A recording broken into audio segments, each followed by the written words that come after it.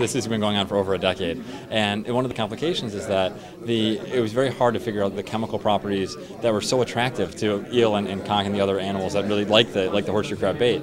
And so they came up with a solution that requires a lot less of the material with other additives, and as a way to have the same kind of catch response, but you require a lot less fresh horseshoe crab meat. Our first goal, which we weren't able to do, was to make a completely artificial bait. Take the attractant to the horseshoe crab and replicate it. We couldn't do that. So what we've come up with here is take the horseshoe crab and you blend it with some biodegradable chemicals and clam bellies, okay, which are also biodegradable. So everything's biodegradable. And we've come up with this formula to make this gel.